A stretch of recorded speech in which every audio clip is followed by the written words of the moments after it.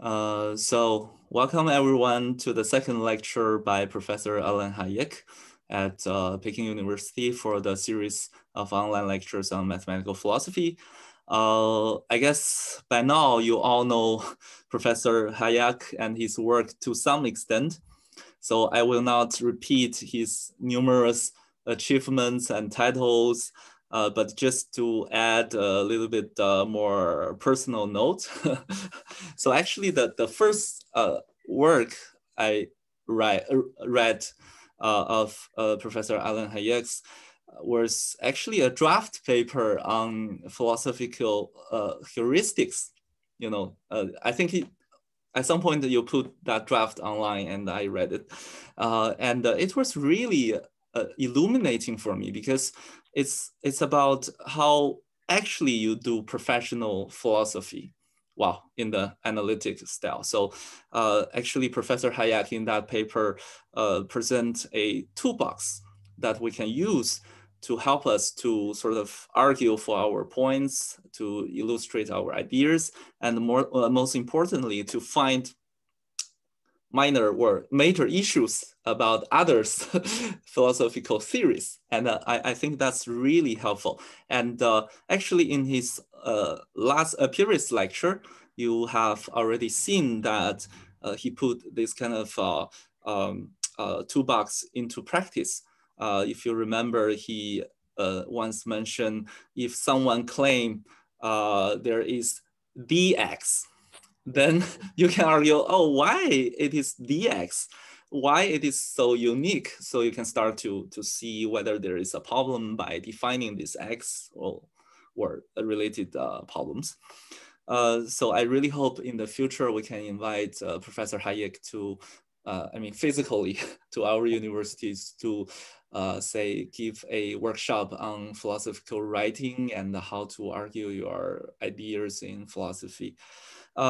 Okay, so today's topic is about the foundation of probability theory, which I think is close to Professor Hájek's heart and also my heart. Actually, before doing his PhD in philosophy in Princeton, he actually obtained a bachelor degree on mathematics and statistics as the first degree, and won the prestigious Dwight Prize. Yeah, so the title of today's lecture is Omega, the symbol we often use for the sample space in probability theory. And we will see, so what should be there in this omega? So what's, say, possible or possibilities we should take into account when we're trying to discuss certain problems? Actually, I believe we also got similar issues in epistemic modeling.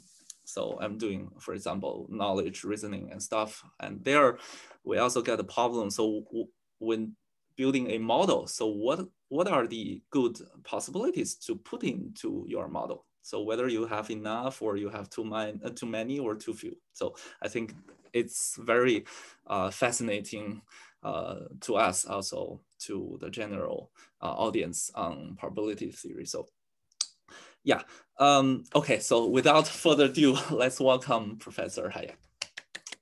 Thank you so much, Yangjing Xixi.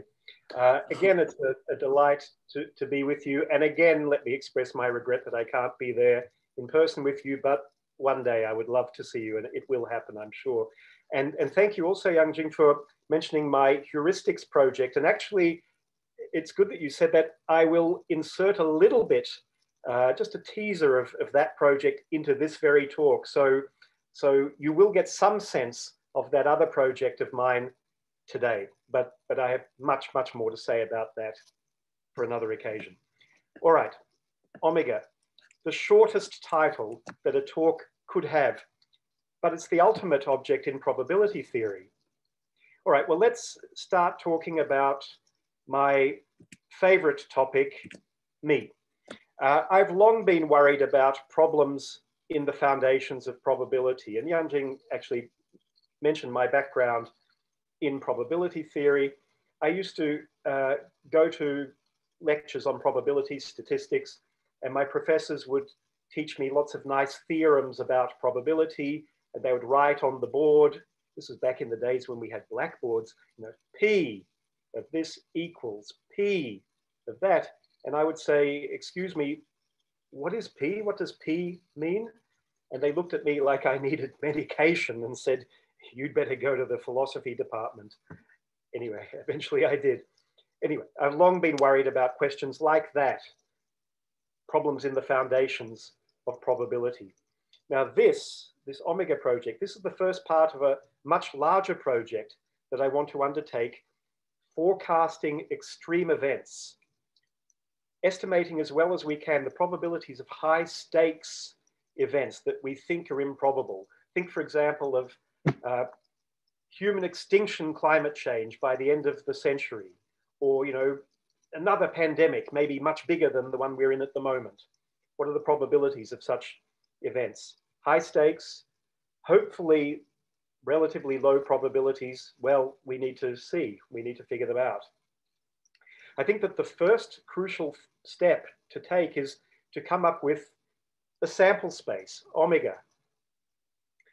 But I'll argue that there are problems however we go about doing this, thought of both as a theoretical problem and as a practical problem.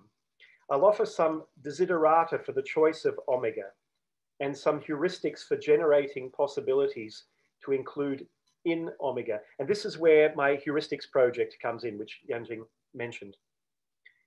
And I'll raise some concerns about the modeling of omega of an ideal agent and also agents like us. I will end with an omega dilemma. All right, well, enough about me. Let's talk about me and omega. The fundamental notion of probability theory is that of a probability space, and it's a triple omega FP. Omega is a non-empty set, the sample space. F is a set of subsets of omega.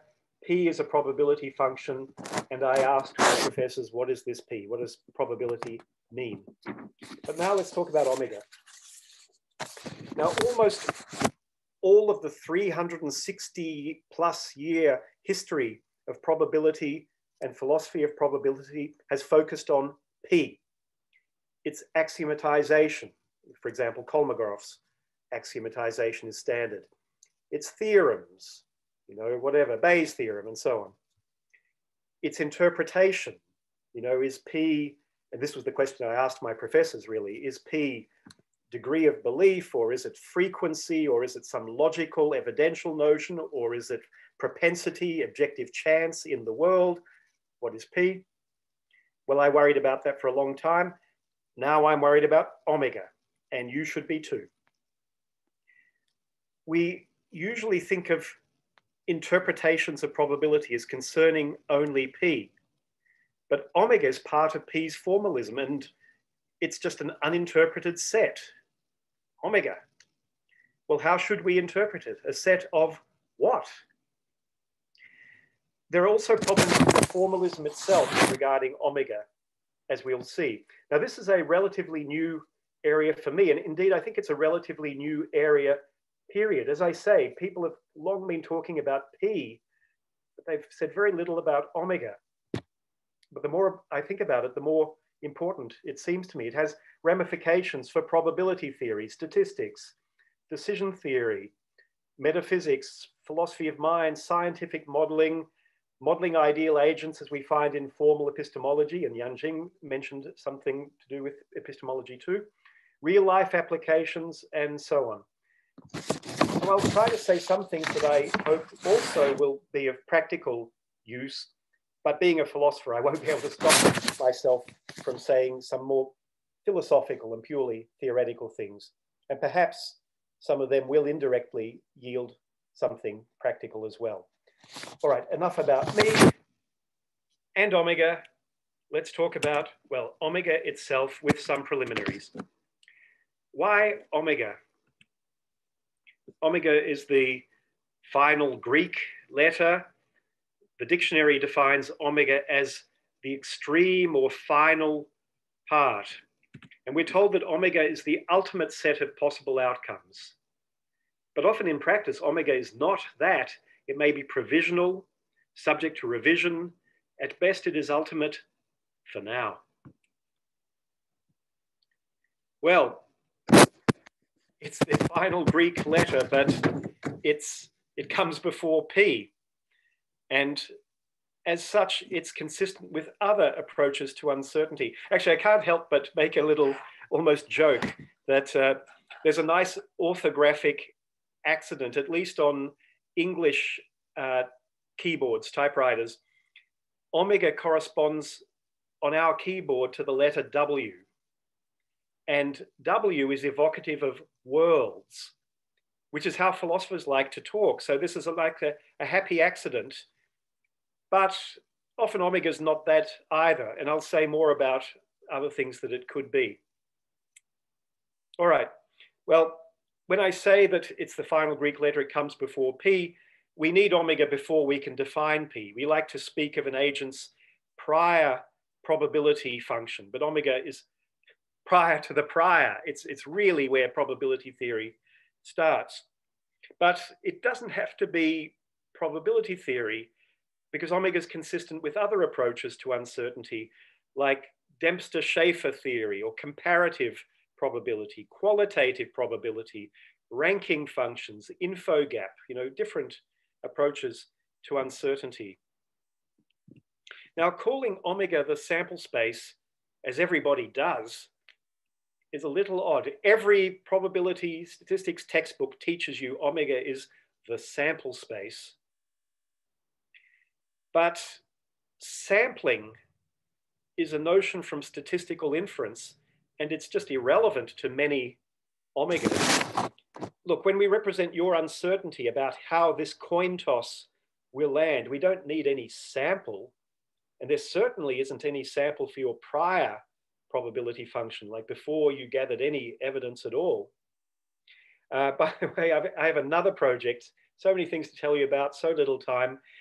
This other project is called malapropisms.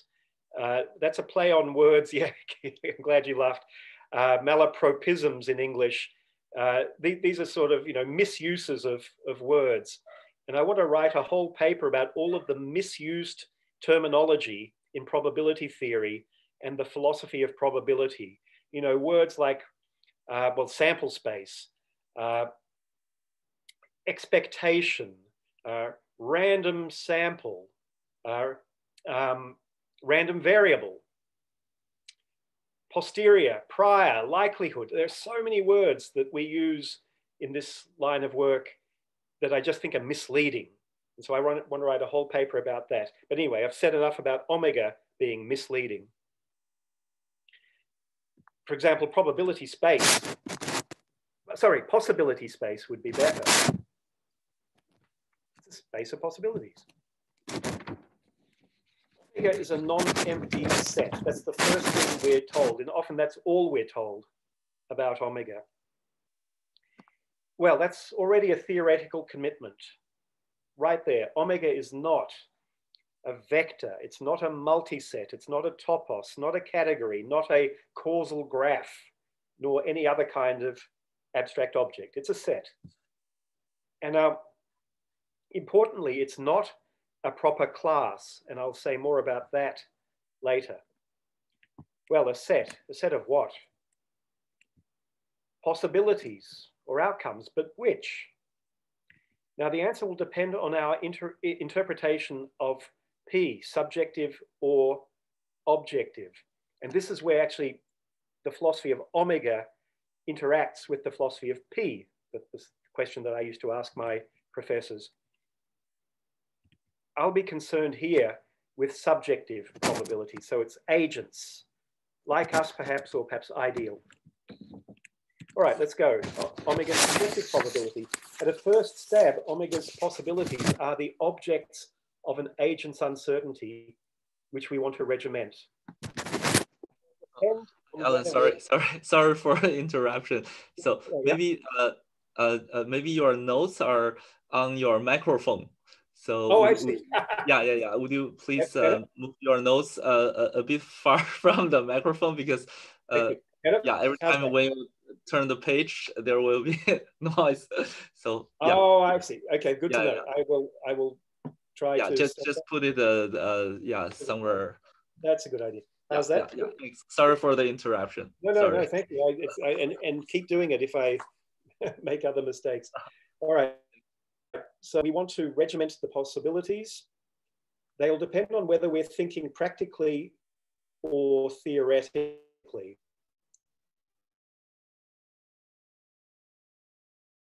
When we use philosophers and mathematics theoretically.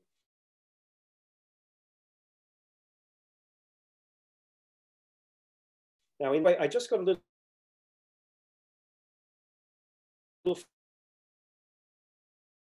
flat. Okay, do you hear me? All good? Do you hear me? Yeah, good. Okay, great. I got this disturbing sign saying there was something wrong with my internet connection. All right. Oh, right. Now it's fine. That's good. Okay. Yeah, thanks. Funny. And oh yeah, the perils of high-tech presentations. Now, typical examples. You toss a coin once. The outcomes are heads and tails, right?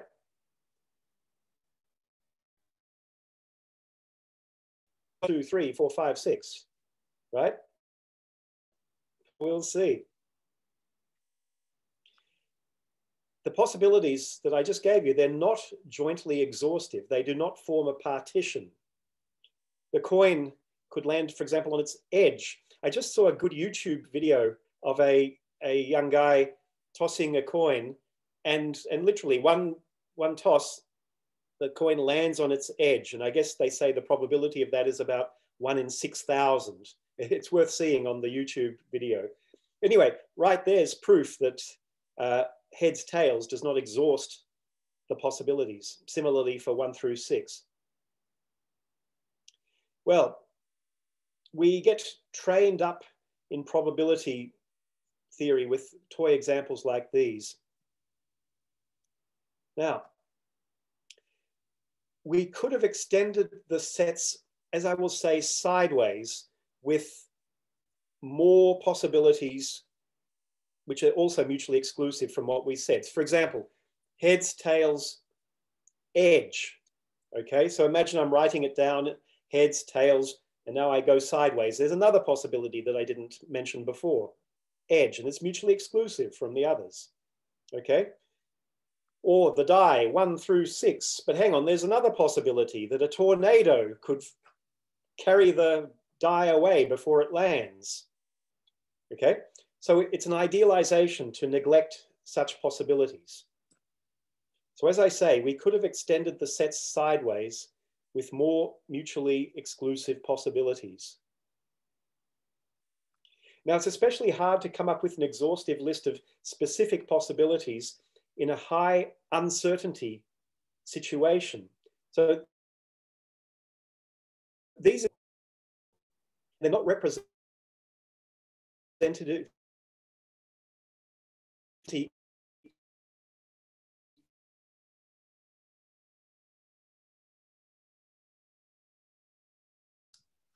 Hi, Alan. Can you hear me? There seems some network problem again. So can you hear me? We get yes, I can. Yeah, now it's better. So it was, yeah, a little bit. So tell you what, if there's any more problems, I will move to another room. It's funny. This is exactly where I sat last Friday, and it was good. And there must be something about some server or, yeah, I don't know. So there is yeah, some probability that you try exactly the same thing, but it doesn't work like that. So yeah. If it fails with signal, and I'll move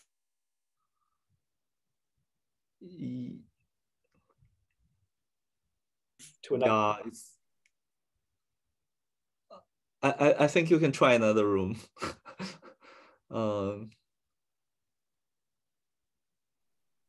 hang in there for about 30 seconds. Yeah, thanks a lot.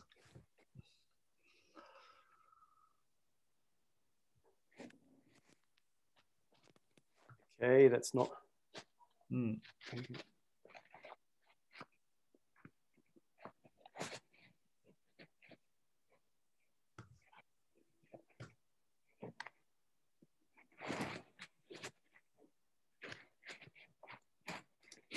Okay.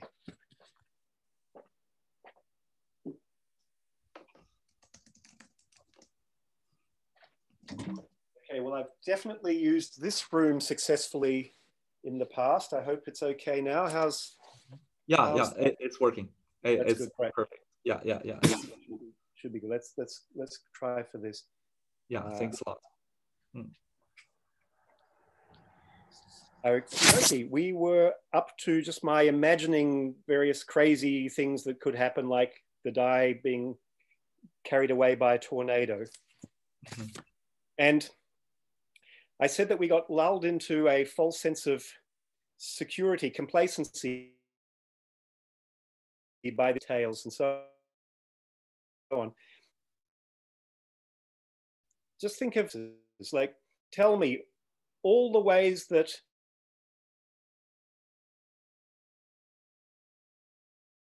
China's, I think you can hear me, right? So there is still a little bit of problem. So let's see if you continue, let's see whether it works. Crazy, yeah.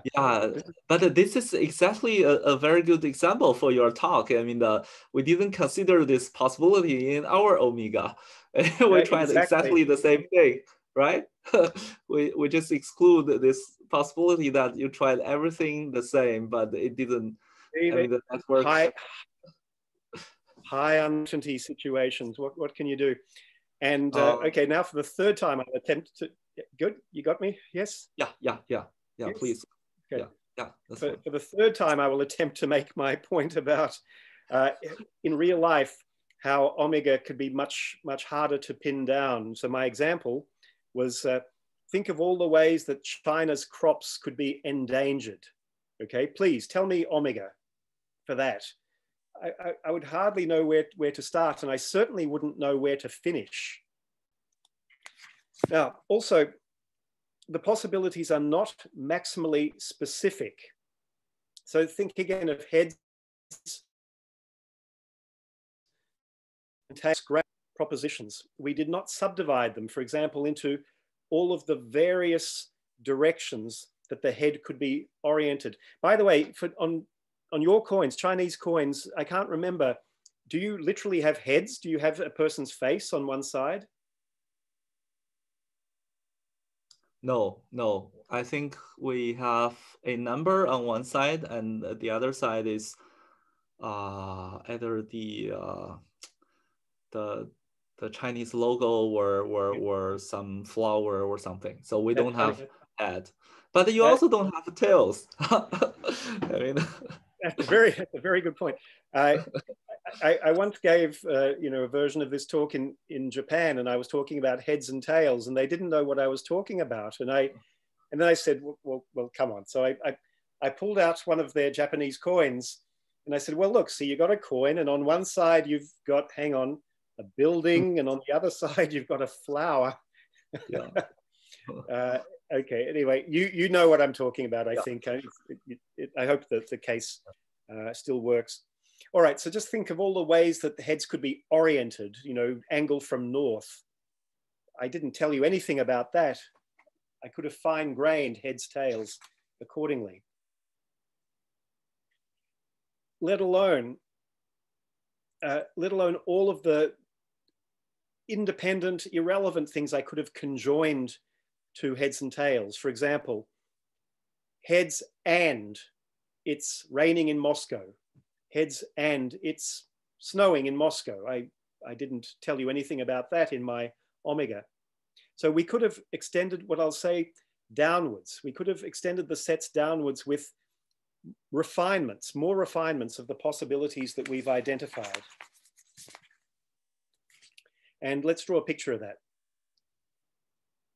So we started with heads, tails, and then going sideways, we could have extended it to heads, tails, edge, and I could have added, you know, whatever, a bird flies away with the coin and so on. As I said, that's what I'll call omega being sideways incomplete, when we can still add mutually exclusive alternatives. Now, let's extend downwards. I could have opened up these possibilities. Heads could be heads and raining in Moscow, heads and not raining in Moscow, blah, blah, blah. Okay. And I could keep on refining and refining. I'm never finished in that direction. You could call this downwards incompleteness. And that's our typical situation, incompleteness both sideways and downwards. Adding alternatives sideways to a given possibility raises the question of whether it will occur. Refining possibilities downwards raises the question of how it will occur. Now, our omega will typically be incomplete both sideways and downwards. The possibilities are not jointly exhaustive, and they're not maximally specific. Again, heads, tails, 1 through 6. And these two directions are just independent of each other. Omega could be complete in both directions, or in one direction sideways, or just one direction downwards, or in neither direction, and that's the most typical. And sideways and downwards incompleteness will figure centrally in my omega dilemma at the end. And notice I'm trying to build up a bit of suspense about this omega dilemma. At a few points, I'm going to say, hey, we've got a big problem coming at the end. Now, so here are some reasons to stop. Yeah, there it is. Here are some reasons to stop extending sideways.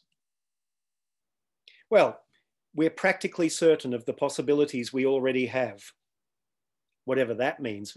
We sometimes speak of practical certainty. That actually could use a bit of philosophical analysis, I think. Or we just haven't thought of any others. Maybe we're not very imaginative, for example. Or we don't care about any others. Or just think of real life. We're short of time or of imagination. We have to work with what we've thought of. Or this is a real case that my friends in agriculture, the agricultural department, tell me. Some possibilities might be too politically sensitive. You don't want to mention them. Okay, reasons to stop extending downwards. As before, but also we can't discriminate among the refinements. We wouldn't know which one was realized. Well, look, at some point we have to just decide to stop our construction of omega. Well, when should that happen? Well, the proper stopping point is itself a decision problem. But ironically, we use Bayesian decision theory to solve decision problems. But that theory presupposes that we have a probability space. Here, the decision problem is, which probability space should we have? Do we solve that by two probability spaces? Which?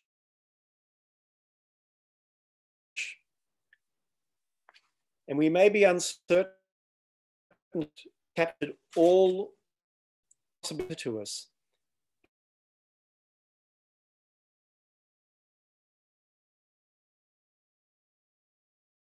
But how do we, anyway, all right, so there are two operations, formation and revision. We construct an initial omega, which we may later revise. So this is a bit like the prior and updating the posterior on the probability side. But unlike probabilities, one can rationally revise omega without any evidence or learning.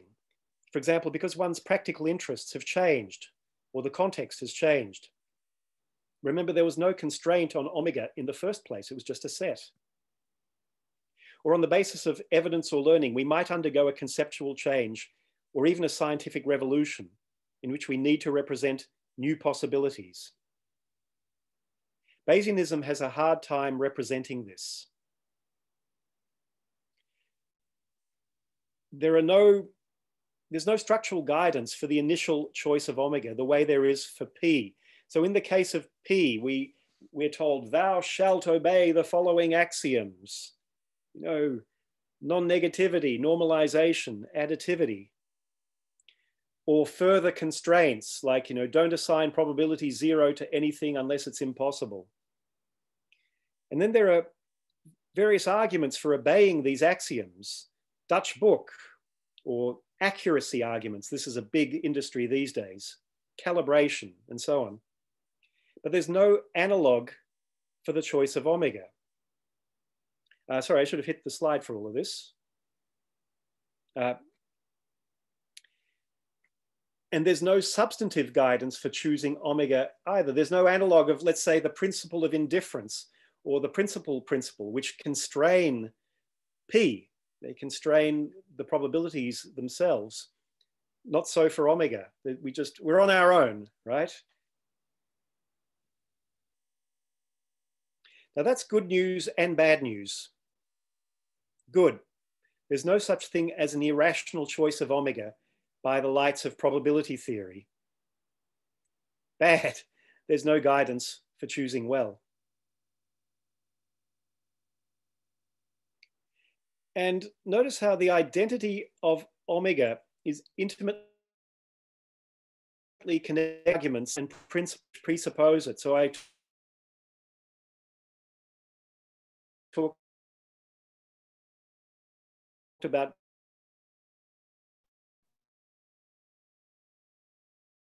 these things.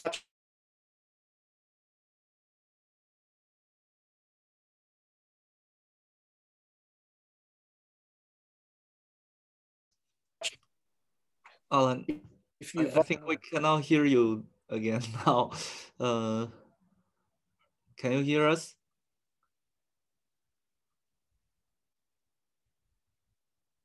Time this has happened to me, so let me. Sorry. Yeah. It seems the quality of the network is oscillating. Yeah, maybe I don't know. Maybe it's the time of day or something. I don't know if that makes a difference, because I've never had a problem before. All right. Yeah. Can you hear me now? Should I continue? Now it's again back to normal. Crazy, and I'm not sure I can do it any better than this, because I understand. Yeah, thanks. I could go to some worse places, but probably not better places. Wow. Yeah, but currently it's fine. Yeah. Okay. Well, and thank you. Stop me, and I can repeat things if need be. Yeah, here we are. This is the Zoom era. This is what our lives are like these days.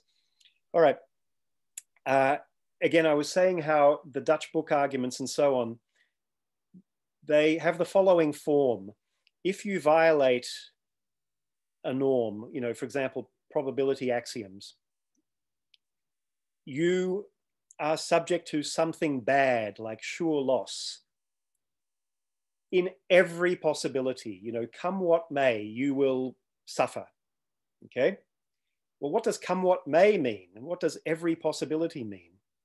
Or again, do it for the accuracy argument. If you don't obey the probability calculus in your credences, then you are accuracy dominated. There's another probability function that's at least as close to the truth as yours in every possibility.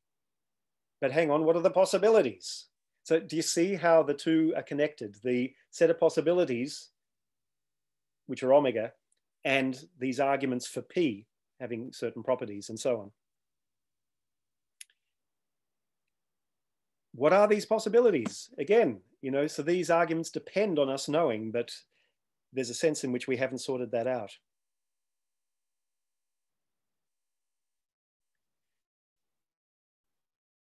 The principle for evidence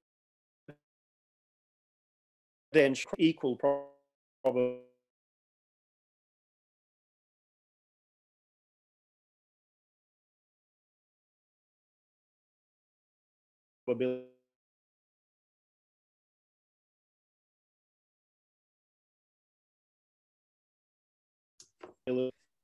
Hi. Alan. Regularity. If X is, Alan, are we back? so sorry, yeah. sorry. We missed the first part, the first item on this slide. I think there is one thing we can try. So Yep. would you please turn off your video? Maybe Yeah. that helps. Yeah. I will help you to do that. Yeah. So yeah, let's try it. Maybe it helps a little bit. I mean, I already turned off your idea. So you just you restart the thing. Yep. And yeah, I think it may help. I think that's a great idea. And are we still good on the slides? You can see the slides. Yes. I can keep talking. Yes, everything is good. Yeah. Very nice. Yeah. Okay.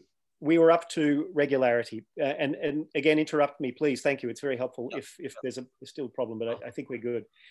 If X is a non-empty set of possibilities, then the probability of X is positive. That's called regularity. It's not a very mnemonic name.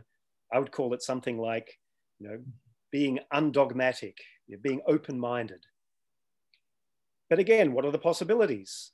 And so it goes. I think you see the point I'm making. Let's do it for the principal that's stated in terms of any reasonable initial credence function. That's how Lewis stated it. And one constraint he said on such a function is it's regular. But again, that is defined in terms of possibilities. What are the possibilities? All right, similarly, there's no guidance for the revision of omega. There's no revision rule when it comes to omega. On the contrary, Bayesianism typically assumes omega is fixed throughout. Now that's a nice idealization, perhaps. It's far from realistic. Indeed, the standard arguments for revision rules, such as conditionalization, imaging, minimum distance, etc., they all assume a fixed omega. For example, how do you even measure the distance between two probability functions that have different domains? One omega for one, different omega for another. Okay, so we're on our own. We just have to choose an omega, and let's hope we choose well, fingers crossed. Well, I think we can do better. We can lay down some guidelines for desirable features of omega and some heuristics for coming up with an omega that has those features and for improving an omega that we have. Now, because of time limitations, I can't go deeply into my heuristics project, and Yanjing mentioned them at the very beginning, but just quickly. So I have this big project on the side, philosophical heuristics, identifying and studying various techniques that philosophers repeatedly use, often unconsciously. And I repurpose them to help us construct an omega. So just to give you a sense of that, here's a good problem: how to argue that X is possible. There are many ways to argue that X is possible. This is something philosophers love to do. They like to argue that, zombies are possible, or that, it's possible to know all of the physical facts, but not know what the color red looks like, okay? Or, the Chinese room is possible, says Searle, or what have you. Okay, how do you show that something's possible? Here's a quick survey. There are two main forms of argument.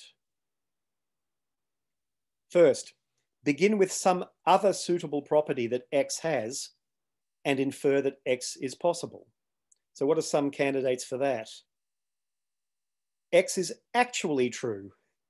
That's a good way to show that it's possible. It's actual. X has positive probability. Or better still, to allow for irregularity, X is more probable than a contradiction. X is conceivable. Dave Chalmers loves this one. Zombies are conceivable, so they're possible, that sort of thing. X corresponds to a point in a phase space that one of our best scientific theories countenances. Not X is arbitrary. Lewis likes that one. Not X is unprovable. That's a syntactic method. X has the form V and not W, where there is an inference barrier between V and W. Now, what do I mean by that? There's a whole literature on this. According to an inference barrier, one cannot derive sentences of one kind from sentences of another. For example, no ought from an is. That says that there's an inference barrier. You can't validly derive from is claims ought claims. Claims about the past and the future. According to Hume, this is his famous problem of induction, there's an inference barrier there. Claims about what actually happens and probability claims, I think there you don't have reductions that would allow this derivation.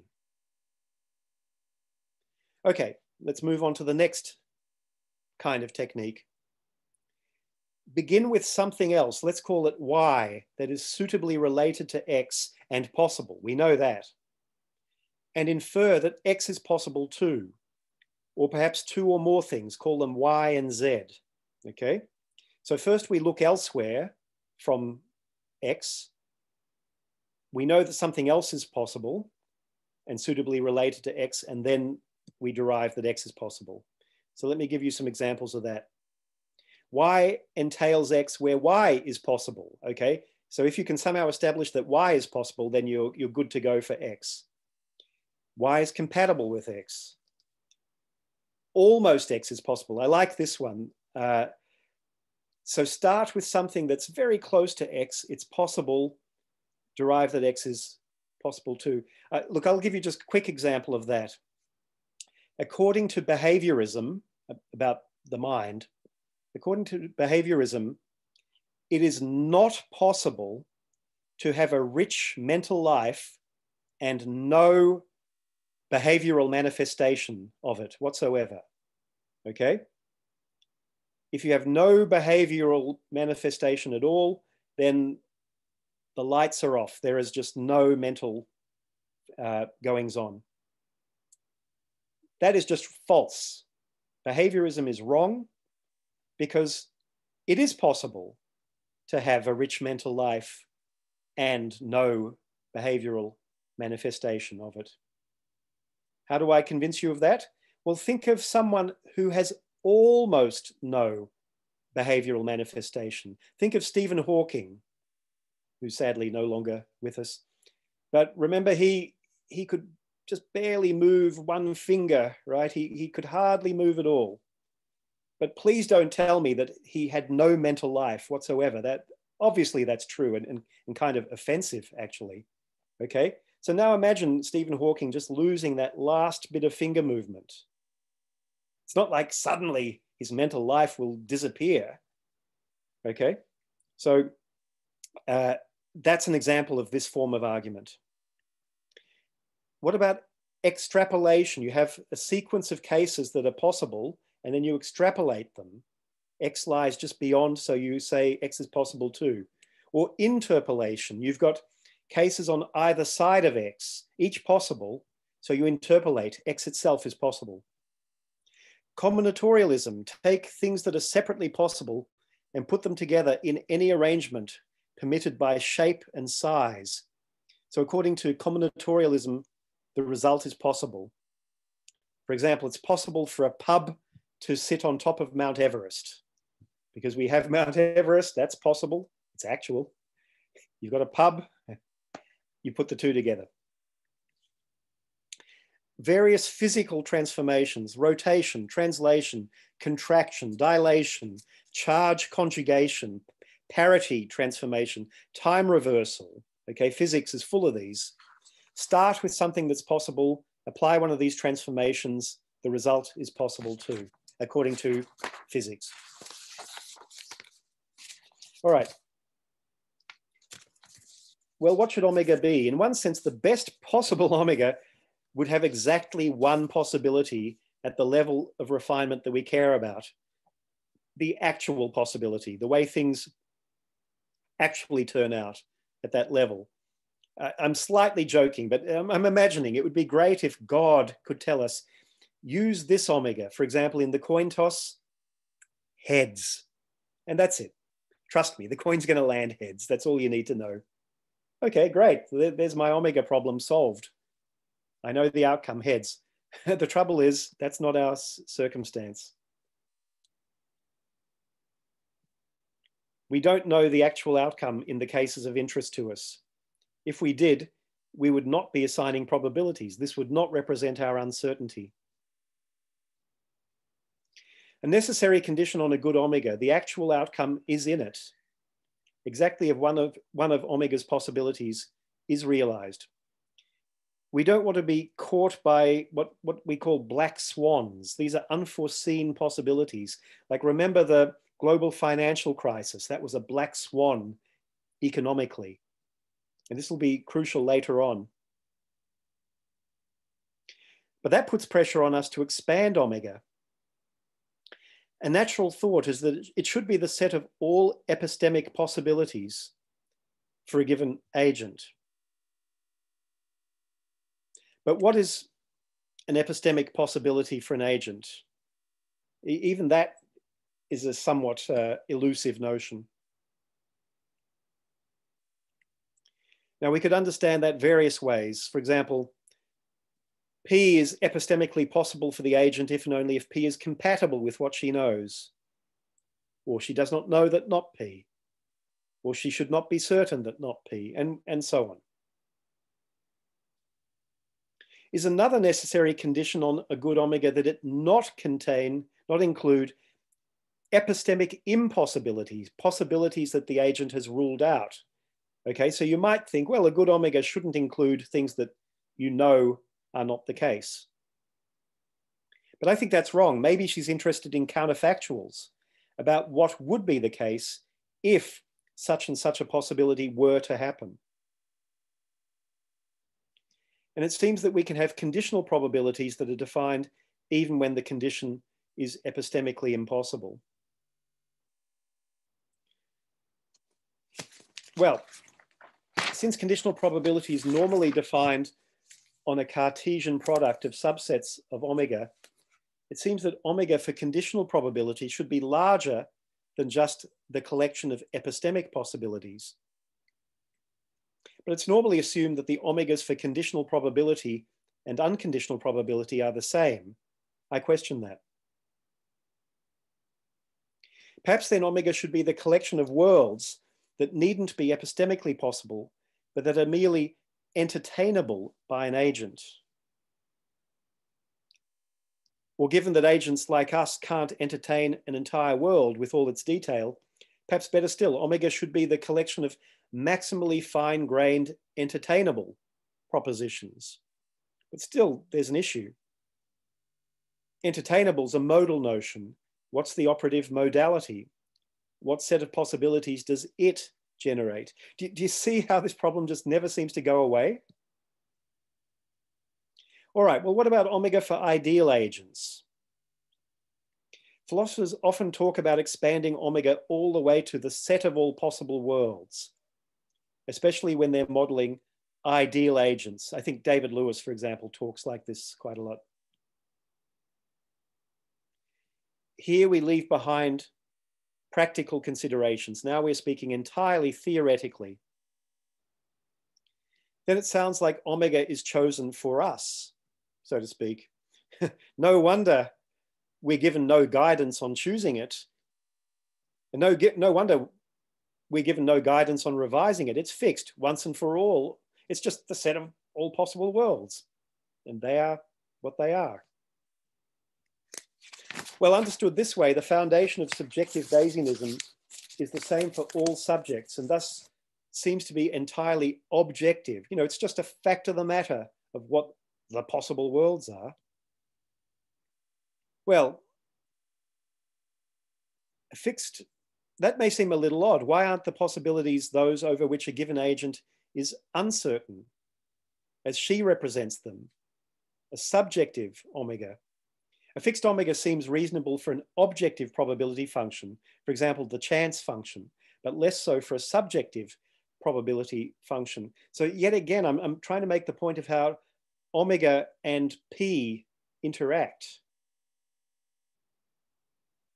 But anyway, I'm skeptical about there being such a thing as the set of all possible worlds, even though philosophers keep saying it. For those of you who know Kaplan's paradox, that's one reason. Lewis talks about that. But here's my argument why there are just too many possibilities to form a set, too many possible worlds. For each cardinal number k, it could be an epistemic possibility for an agent that there are k dogs, okay? You know, there could be one dog, there could be two dogs, there could be Aleph naught dogs, there could be Aleph one dogs, and so on. But then we have a proper class, many such possibilities, because there are proper class, many cardinal numbers. We have a proper class sized omega. OMG. Well, then we need a new kind of probability theory, one that begins with proper classes rather than sets. But that seems like big news to me. For example, what are we to make of the sigma algebra F? It's supposed to be a set of subsets of omega that has omega as a member to which probabilities attach. But if omega is a proper class, it cannot be a member of anything. So it cannot be a member of F.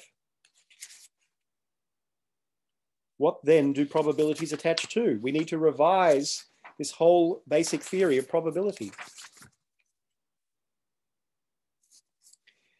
All right, so if omega is constituted by all possible worlds, then it's sideways complete, but it is a proper class rather than a set. We need to rethink the mathematics of probability theory.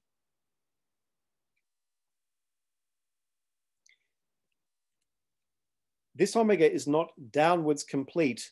Now you might have thought, well, gee, come on, Alan, that the set of all possible worlds, that's downward complete, namely the possibilities are as fine-grained as they could be. No, that's wrong. We could further refine the possible worlds into centered possible worlds, which mark a designated time and individual. Then and only then is omega both sideways and downwards complete. But this only exacerbates the cardinality worries. A given world now corresponds to many centered worlds.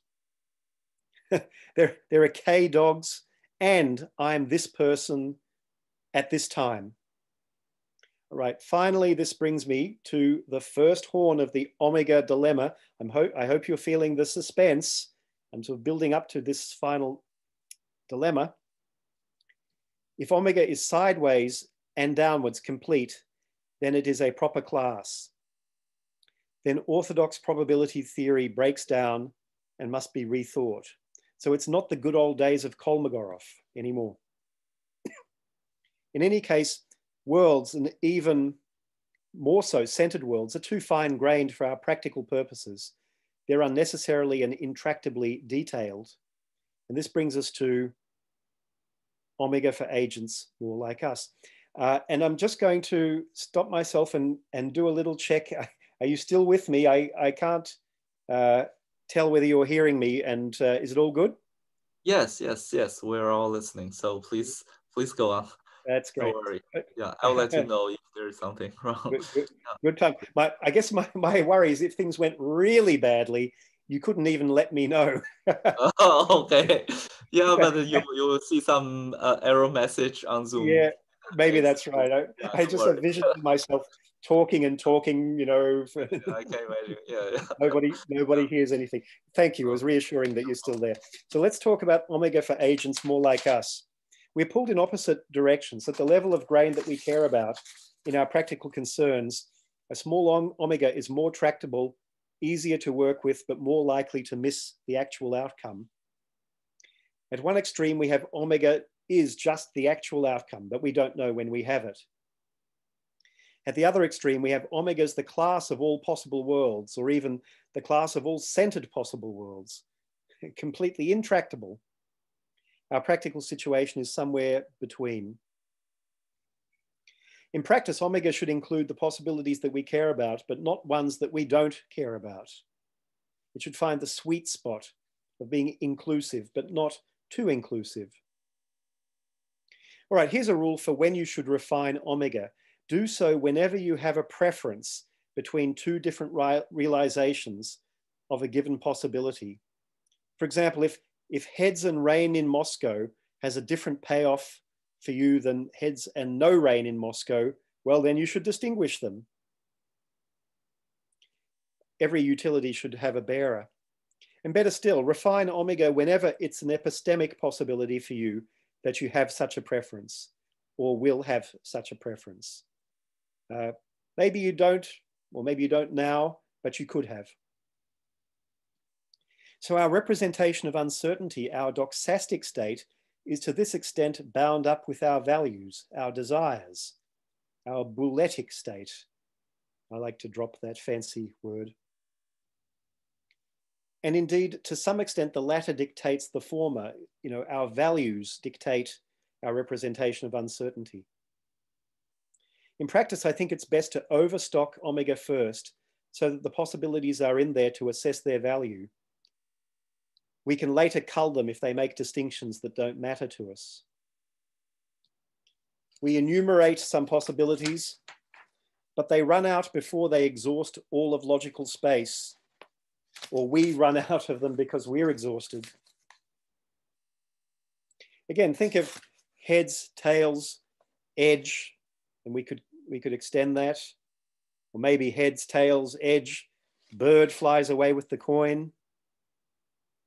But we can't just leave the ellipsis dots. We don't have a rule to how to continue the list indefinitely. So we might stop with the list that we have and hope for the best. Then omega is sideways incomplete. We might think of our probabilities as being conditional on one of the outcomes that we have enumerated having occurred. But what if something not on that list happens? Remember the black swans I mentioned before? Our conditional probabilities are undefined on such outcomes. How should we revise in that case? You know, bang, a financial crisis happened. You weren't expecting it. Come on, revise. If omega is sideways incomplete, then we have no account of how to update our credences and utilities when we encounter black swans, unforeseen possibilities. Maybe it's a black swan that flies away with the coin. We are unprepared for surprises. Okay, and now we're getting pretty much to the last part of the talk. There's a popular way to sideways complete omegas. Catch-alls. Well, in various real-life problems, rather than artificial gambling problems, we often include a catch-all possibility that we cannot characterize positively. We say something like, none of these possibilities, the ones that we do characterize positively. We say things like none of the above, other, something else. For example, heads, tails, edge, bird flies away with the coin, catch-all, you know, anything else that could happen. An omega with a catch-all is always sideways complete, but it is downwards incomplete. Catch-all has no internal structure, and it does not distinguish many different possible outcomes. Sometimes an event of greatest interest to us resides there, for example, black swans. We may be able to refine the catch-all, discerning various more specific possibilities contained within it.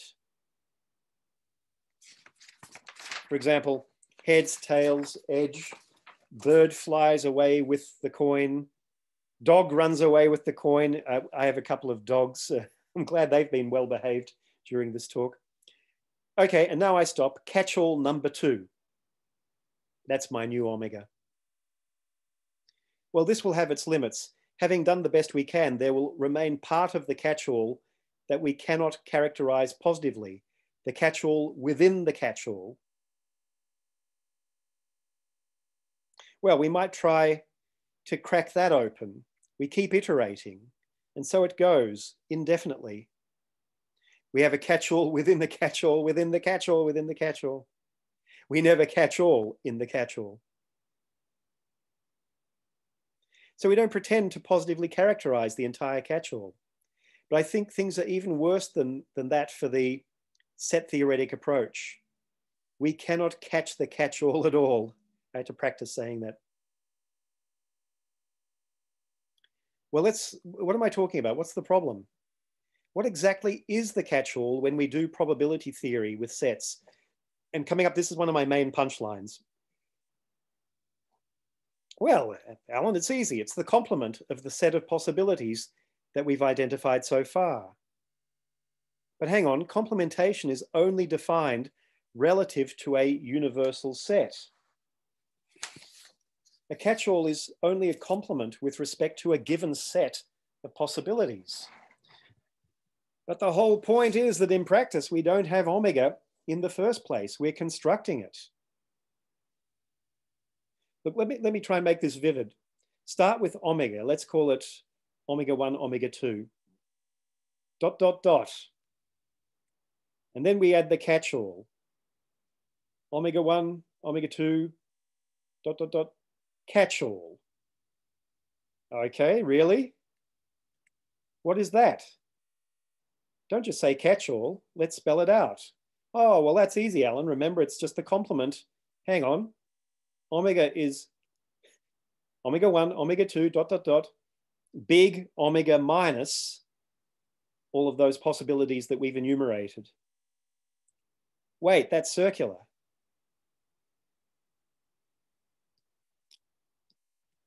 Whoops. This is not well defined. We never really spelt out what omega is. We defined it in terms of itself. Again, it's an axiom that probability of omega equals 1. But what exactly are we attaching probability 1 to? Now let me try and illustrate this. And one of my heuristics, by the way, is when you can draw a diagram. Pictures are worth 1,000 words, or maybe even Aleph naught words. All right, we've got a Venn diagram, and normally we have, so to speak, sharp edges of our propositions, which we represent as regions on the diagram, like I've diagrammed a proposition P, and that's some set of worlds, some set of possibilities on my diagram. And complementation we normally think of as easy. Well, it's just everything outside P. But now, I hope you see this. This is a blurry Venn diagram. So P is sharp, but I hope you see this sort of swirling, amorphous omega in the background, rather than the sharp edge that I had before. Okay, and where's not P? There it is, but hang on, what are the limits of not P? Well, it's bounded by omega, but we haven't nailed what omega is. So we haven't nailed complementation. And this isn't just a problem for the catch-all, obviously, this is a problem for complementation in general. What about the sentential version of probability theory? Up to there, I was imagining Kolmogorov's set theoretic version, but we could do it sententially. And you might say, come on, Alan, how can it be so hard to define the catch-all? Just take the disjunction of all the events that you've identified so far and negate that. Now, this may bring out an unappreciated difference between the set theoretic and the sentential formulations of probability theory. People keep saying, oh, they're interchangeable. Do it one way, do it the other way. If you prefer set theory, go for it. If you prefer sentential version, go for it. Well, I'm saying no, it seems to make a difference. Negation is easy. It's just a one-place operator. Start with sentence S and generate not S. But complementation is more complicated. It is a two-place operator needing two operands, set S and the universal set with respect to which the complementation is taken.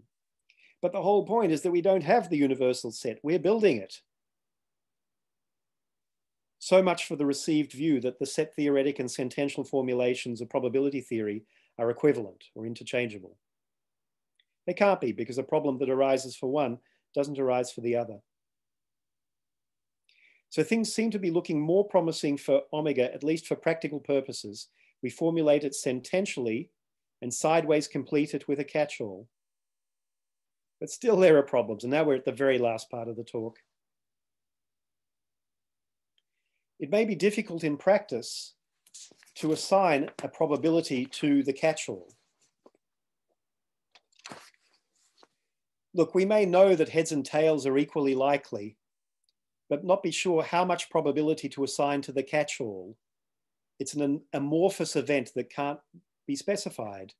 Okay, so I know that heads and tails should be equal in probability, but how much do I leave out over for edge?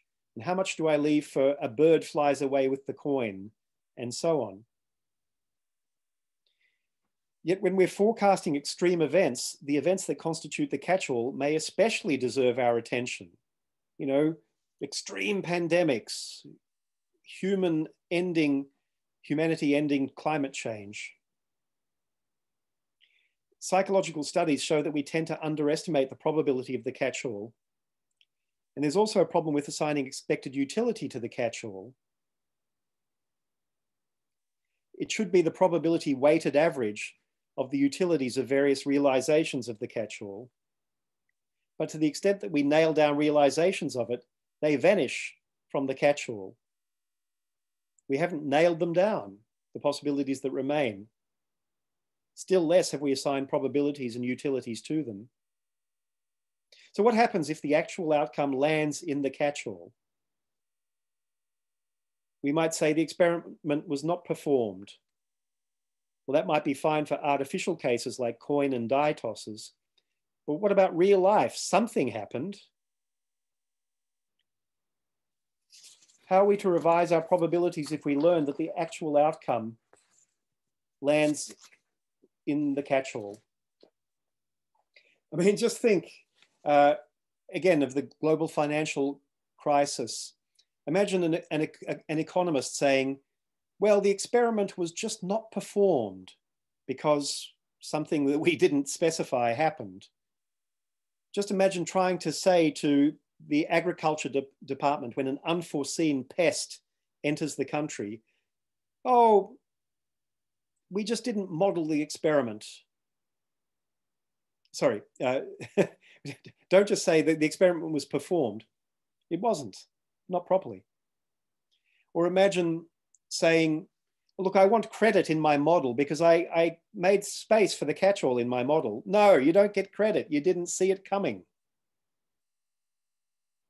And you don't know how to revise your probabilities given this thing that was not specifically specified.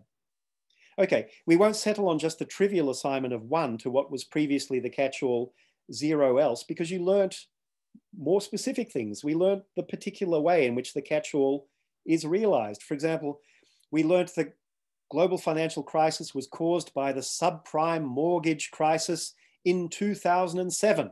Okay, we learnt specific things. And we'll form various credences for more specific propositions. For example, the GFC was caused by that subprime mortgage crisis. We saw a version of this problem when omega was sideways incomplete. Incompleteness in either direction exposes us to learning things that are not in omega. And we need an account of how we should revise our credences when this happens. And finally, after all this build-up, I can complete our omega dilemma.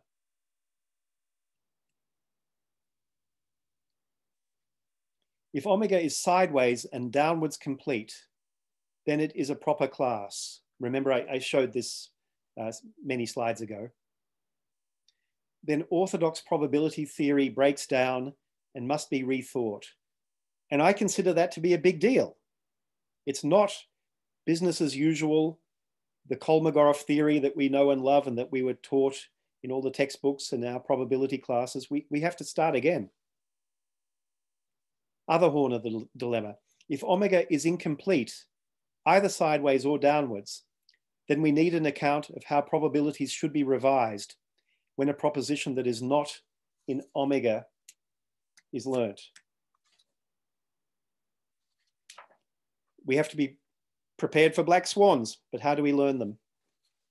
All right, well, despite my title, this is not the last word on the matter, but I'm out of time. Thank you very much. Okay, thank you very much. I think now you can turn on the video, and if you close the screen sharing thing, maybe that's the cause of the whole thing. That's interesting. See that? Yeah. This is the first time that I did the screen sharing. Exactly. And previously it always worked, and now I think you've nailed it. That's the problem. Yeah. There was an extra burden. So let's. So the world is still logical, so we can. It's still logical. Yes, that's right. Okay, so if you turn off the sharing, then we can turn on the video. Maybe. Okay. Work. Yeah. Let me try a few things. Yes, here we go.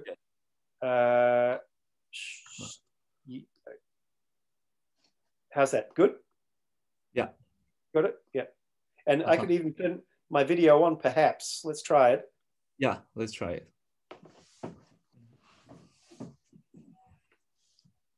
Oh, I see. You'll do it for me, I think, right? Okay. Let me. Yes. Let's start my video. Yes. Good. Okay. Great. I have to now behave myself again. For a while there, I could just lie down on the bed and right. Now I have to. Yeah, thanks for making the efforts. I mean, yeah. Okay, so maybe I will use my privilege to first. I have a remark and one question. Then we take some questions from the audience. Okay, so first, I really want to say maybe this problem of omega is really it matters in practice serious things, because I still remember when I was doing my PhD in the Netherlands, there was a very famous case. I'm not sure whether you know. So there was this Dutch nurse called Lucia de Burke, who was working in several nursing homes in the Netherlands to help to give birth to the baby and take care of the baby. But it's very weird. No matter where she worked, there was also a bunch of baby died for some reason. And then, of course, for many people, it sort of hinted at some possible crime she, may do for the babies. Yeah. And okay, so there was this trial, and the people present some evidence, but there is one very important indirect evidence provided by some Dutch mathematicians to calculate the probability of so assuming she is innocent. Okay, so it should be the other way around. So what is the probability of her being innocent, but still you got all these cases? And I think, at the beginning it was calculated like 1 in a couple of 100 million. So it's really tiny number. So very unlikely that she is innocent. So at the beginning, she was sentenced to lifetime prison. What do you call it? Yeah. So the lifetime life imprisonment. Yeah. But I think around like 2008 or 9, there was another Dutch mathematician, a statistician, who was arguing that there was something wrong with the calculation. I mean, I think it's part of it is designing or say defining the right omega for this particular case, because you need to calculate the thing. So people did the calculation again, and not only this Dutch mathematician, but also some person from Cambridge, they in the end proposed another probability, which is like 1 out of 48 or something, 1 out of a few hundred. So it's huge difference. So in the end, that attracted a lot of attention in the Netherlands, but not only in the Netherlands, but internationally, because of the use of mathematics, or especially probability estimations in these trials. So in the end, I think she was freed around like 2010, because yeah, the judge thought this evidence of a probability estimation is not so great. So, and there was no direct evidence that she really did those things.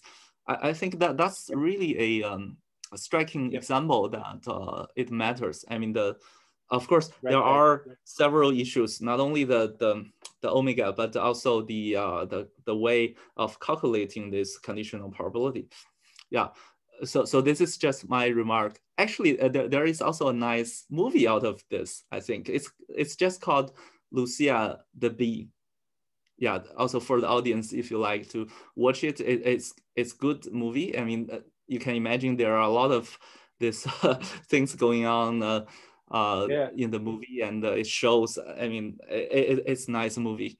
Also, it's related to my institute where I did my PhD. MCWI is one of the kind of funding institute for the Dutch probability theory research.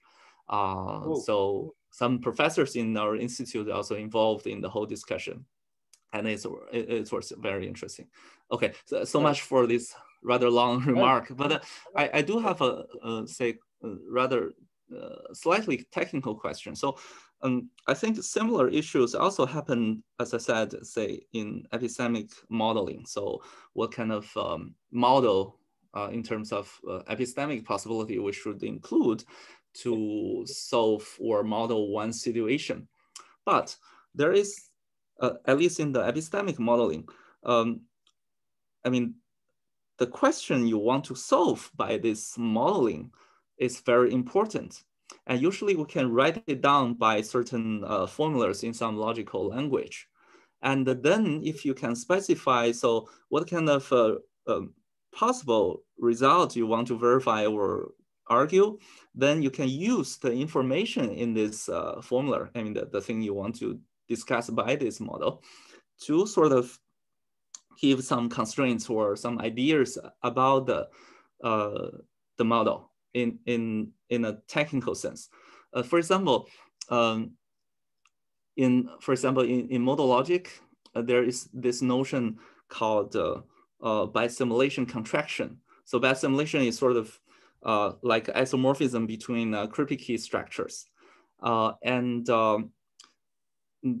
There is this notion that you can compress the Kripke structure by using this kind of structural equivalence relation with respect to certain, say, atomic propositions you want to use to discuss your result.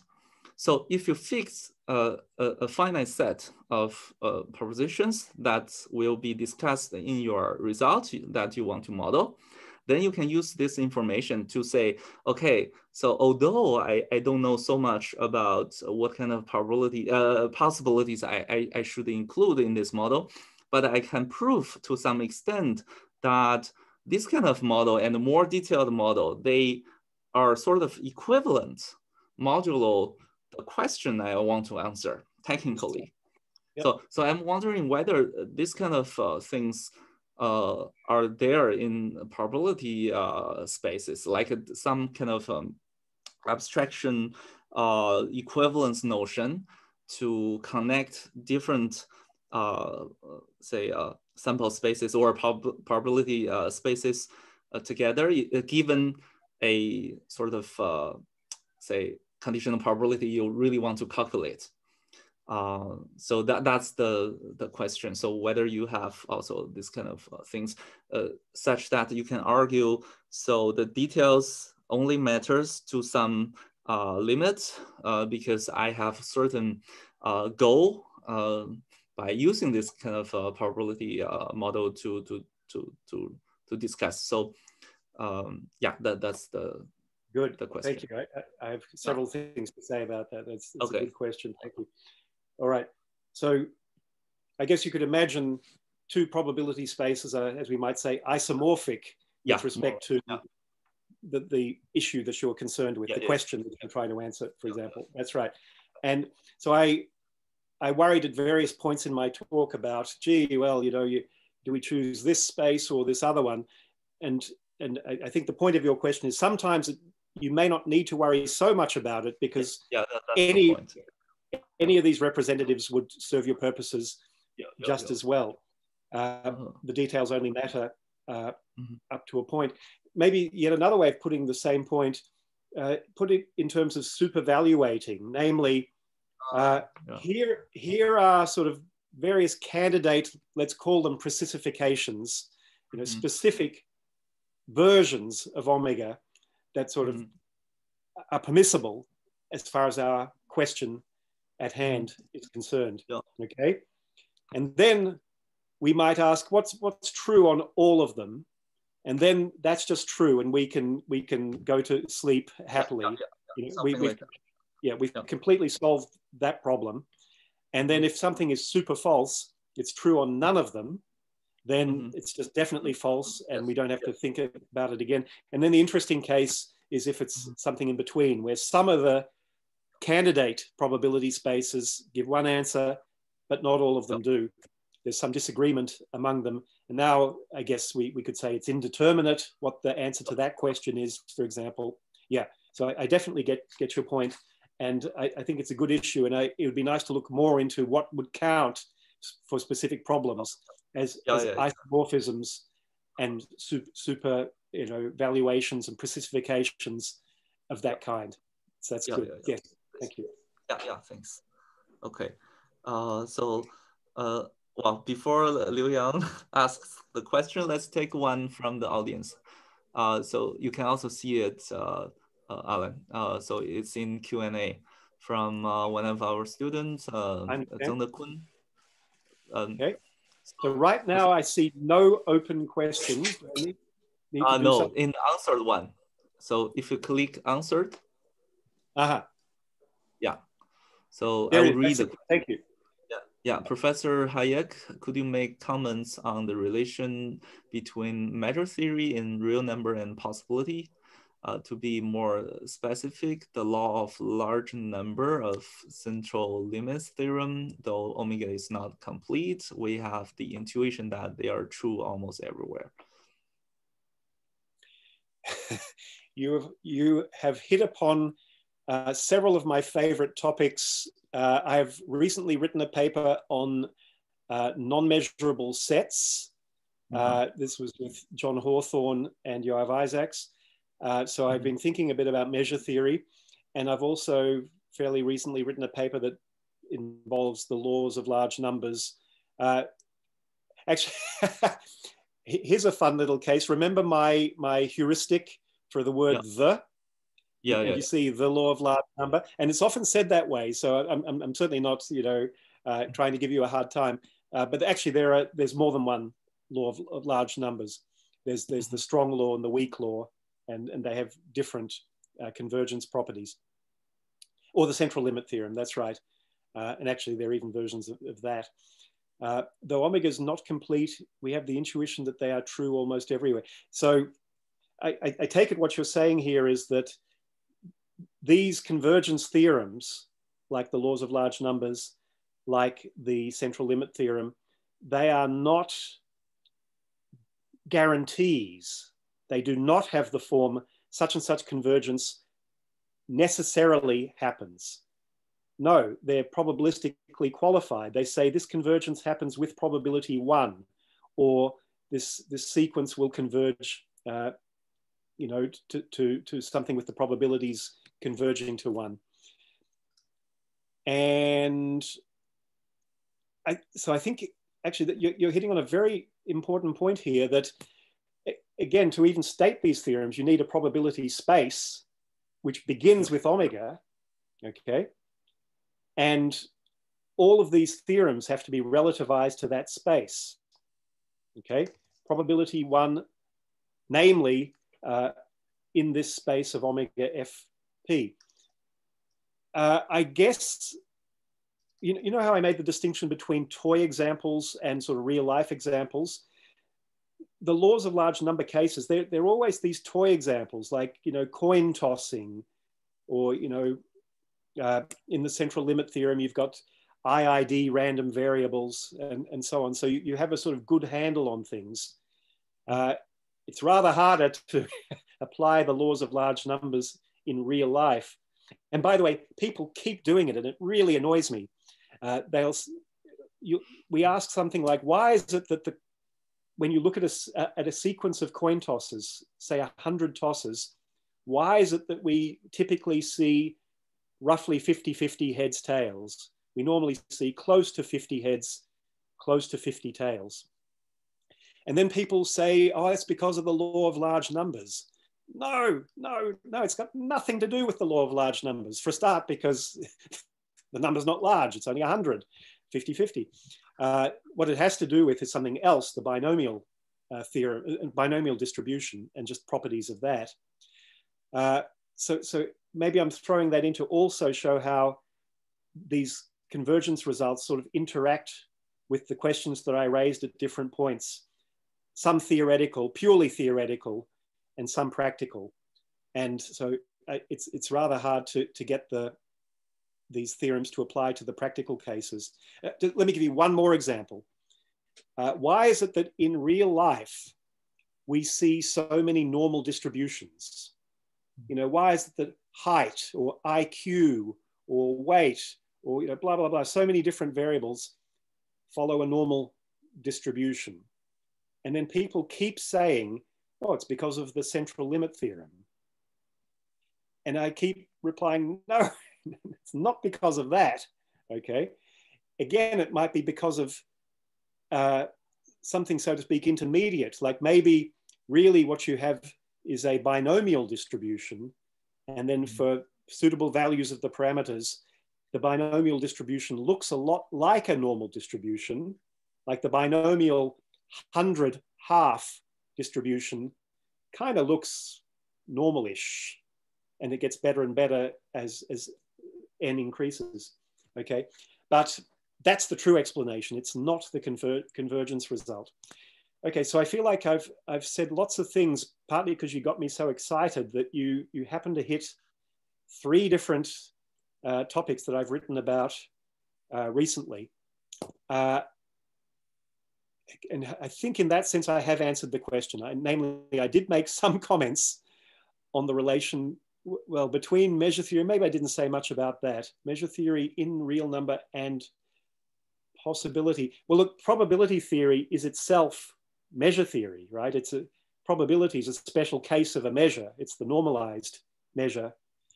And that's what singles it out from other measures like volume and mass and so on, which are not so normalized. So whatever I say about probability theory just carries over here to measure theory. Actually, I think you're raising another interesting question. Measure theory is not just the theory of probability. And so these issues of omega that I've been raising, they extend beyond probability theory to wherever measure theory is applied. For example, measure theory is applied to space, like the sets of, Euclidean space or other spaces. maybe in that case, it's fairly easy to demarcate the set of possibilities. But it could be used in other cases where it's much harder. So, okay, I should stop, but thank you. That you got me thinking about 10 different things at the same time. So, I see Dekun turn on the video. Do you want to ask a follow-up question, Dekun? No. Yeah. No, okay. You're satisfied with all right. Professor Hájek. Okay. Yeah. Okay, thank you for your question. So now let's ask Liu Yang. It's my turn now. Hello, Yang again. Nice to see you again. Hey, nice to see you again, Alan. Yay. And okay, I might sound a little bit disoriented because it's still early for me here in England. Yeah. Yeah. So we know that, an idealized or classical Bayesian probability theory, and it starts with a big prior, and by which I mean also it's a triple, as you mentioned. There's omega, there's algebra, there's a probability equipped on the algebra.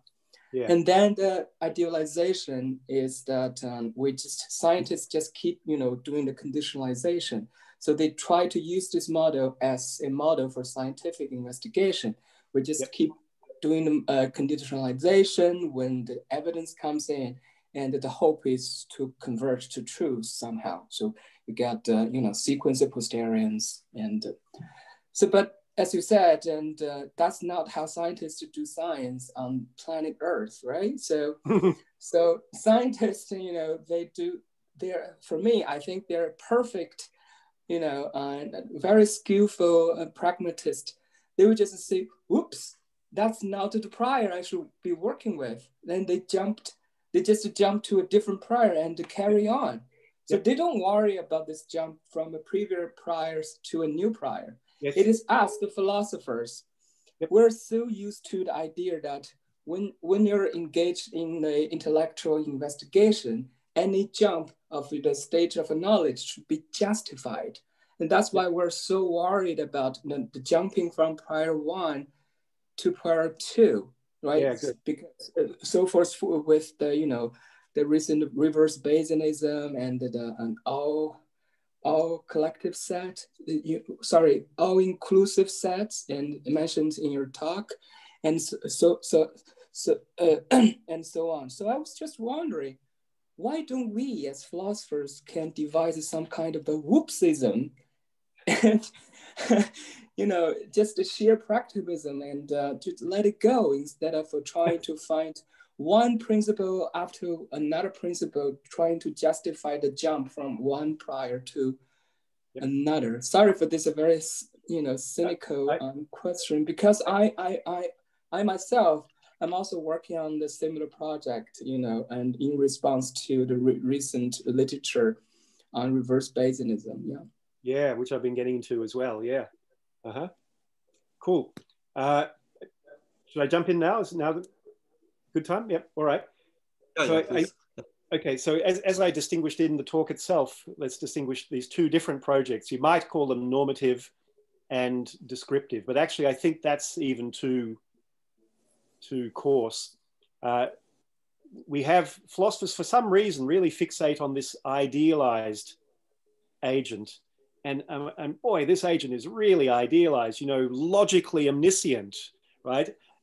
Indefinite computational power, right? But there's a double standard. So you're deductively unlimited, but somehow epistemically you're not. So you're still uncertain about what's going on, but you are mathematically or logically omniscient. Yeah. That's a great point. In fact, let me add to that how sort of selective the idealization is. I can think of all sorts of idealizations. Here's another one. God is just omniscient about everything and assigns probability 1. Well, that's an idealization. Maybe I want to run with that. I could imagine also the reverse idealization from what's standard, namely someone who is extremely sort of empirically ideal, fantastic sensory apparatus, but they're not so good at logic. That's a kind of ideal. Maybe we're talking about Greek gods, so Greek they're gods. imperfect. They're imperfect in some respect. Yeah, that's it. So there's so many different idealizations. First point. And then we, you know, flesh and blood human beings, we don't obey any of these things. You know, we're empirically sub you know, ideal, and we're logically sub-ideal, and we're uncertain and all of that. Okay, and now, so what are we supposed to do with all of that? So for a start, I think it's a somewhat contingent thing that philosophers have latched onto this particular idealization, the one you've been talking about, you know, deductively perfect and somehow empirically imperfect. And it should be interesting to trace, like, how did that happen? Why? How did that become? You Columbia guys, you often know the history of probability better than I do. And oh, sorry. That's cute. It'd be interesting to see how this became the paradigm. But anyway, still, I think what I would like is to have multiple sort of different idealizations, and each of them could be illuminating in its own way, and we could approximate the ideal in different respects. And so, you know, let a number of models bloom simultaneously. But that's not how it goes. And in fact, let's just go in a bit more detail in the Bayesian case. This must have driven Isaac crazy. So you had the perfect Bayesian ideal, but then Dick Jeffrey came along and said, well, but maybe this agent isn't so good after all at, you know, figuring out exactly what its evidence was. It doesn't give, you know, certainty to some evidence proposition. And so now this agent spreads probabilities across a partition, and Jeffrey conditionalizes. Well, there's another idealization, I guess. And why is that the right one? Now, David Lewis once told me, he never said this in print, he never published this, but he said, in fact, I'll even do the impersonation with the beard and everything. He said, wanting to be like Jesus doesn't mean that you should try to walk on water. And so the point he was making, I guess, is we should not necessarily strive for the ideals embodied in, let it be, in this case, perfect Bayesianism or something, right? We, you know, scientists, humans, should not try to walk on water. We should not try to follow exactly these norms. Yeah. And this gets us into a whole big topic of what's the point of idealization. Lyle Zinder, for example, has written a paper about this roughly 20 years ago, about idealizations are normative even for actual people because they impose an ordering. And what we should strive to do is get as high up the ordering as we can, you know, namely as high as as close to ideal as we can. Yeah. It's a very interesting paper. It's a good paper. I'm not sure I agree, though. I think you can have the ordering without the ideal at all. Anyway. So I think, yeah, the choice of idealization is really, I would say, personal. And also depends on your, sometimes the educational kind of a background. So it's in one paper I recently wrote, I said, this is basically a sociological kind of problem that you choose this to idealize him, but another person and do differently. Yeah, talking about Isaac, and exactly. I picked bone with him. We picked a bone with him for years about this, you know, accountability, countable versus finite accountability issue. And he insists, for instance, that as the algebra, you need the set of all sets of omega as your algebra. Yeah, and that's a crazy idea, you know, so we've been fighting this for years, and well. Oh, Isaac would have hated my recent paper. I mean, what about non-measurable sets? Isn't that a problem?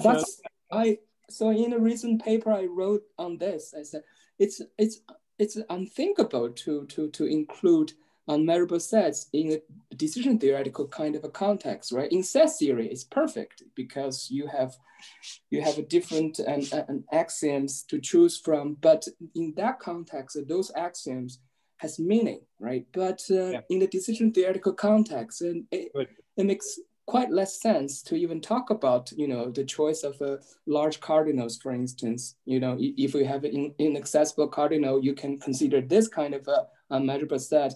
But if you choose a different large cardinal, and you can't. So that's yeah. So I can send you that paper, and sure. And please send me your paper. Sure. Can do that. I feel like my cat is scratching on the door. Let's see if she wants to be part of this show. Oh, okay. Yeah, no, she doesn't want to come in. Never mind. If Yang can bring his cat, so can I. Oh, right. Okay, so I think Adam has a question. So Adam, please. Go for it. Hiya. Thank you guys for letting me attend again. I just wanted to ask a question about the dilemma at the end. So I wonder if you have a view about which horn it's better to grasp. And I also wanted to ask that if we grasp the horn where we allowed omega to be incomplete, do you think we can maintain, in light of that, ideas about rational ways of updating on evidence you had no previous conception of? When you acquire evidence you have no previous conception of. Yeah, cheers. Yeah, good question. I certainly get it. Well, which horn? Well, I certainly don't have the mathematical chops to make any progress on the first horn. The proper class probability theory, that is beyond my pay grade. But maybe I want to grasp horn 2 anyway, and say that's the way I'd rather. I think that's the better horn to be on. Namely, somehow I make my peace with omega being incomplete, and then that I think feeds into the second part of your question. So then, can I say something sensible about updating when you learn of a black swan, when you get hit with a surprise? Let's think. So normally updating is thought of as a sort of conservative operation, that you stay as close as you can to your previous probability function, and then you sort of minimally mutilate it. You move somehow to the closest function. So I guess the first step would be to try to come up with a kind of distance between probability functions on different spaces, your original space and the enlarged space, and then move to the closest one in the enlarged space. And so that's the form of the solution. And I would have to think much harder about how do you realize that? What would that even mean to have a distance measure on these disparate omegas? But that's how I would start. I feel like people out there must be thinking about this. Do any of you out there know about this? Well, one of you mentioned reverse Bayesianism. Who said that?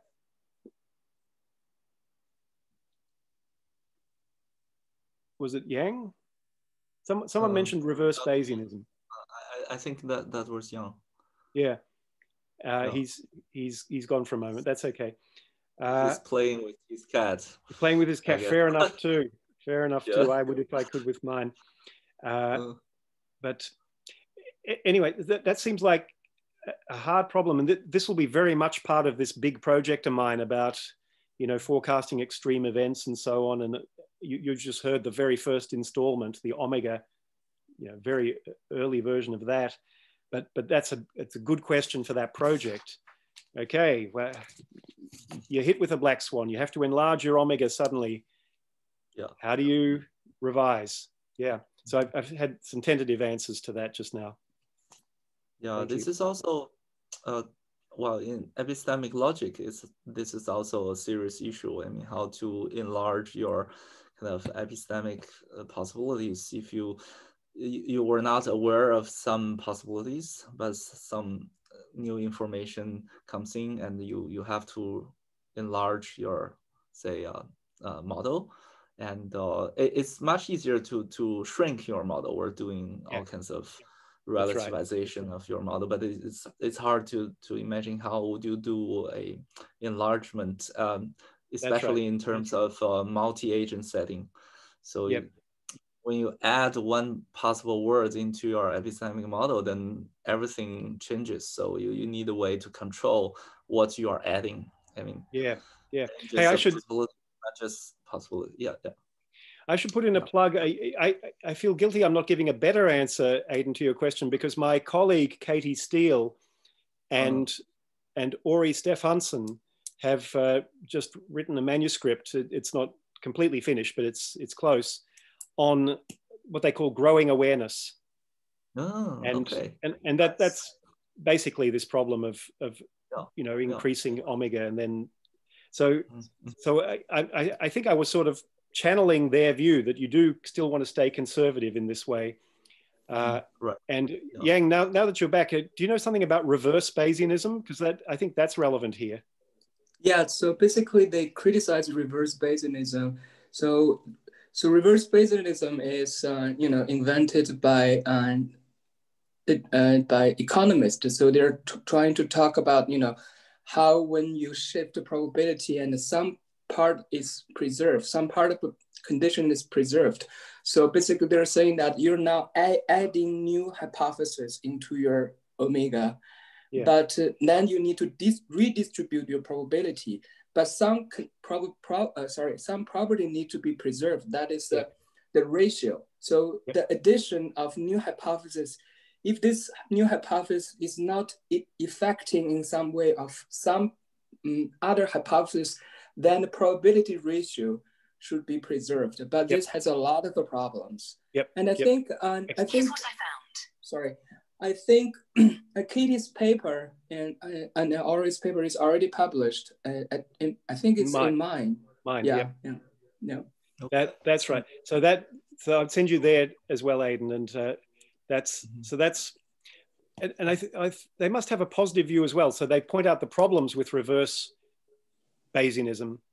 And I think they do have a positive view of how what it should be replaced by too. Yeah. Good.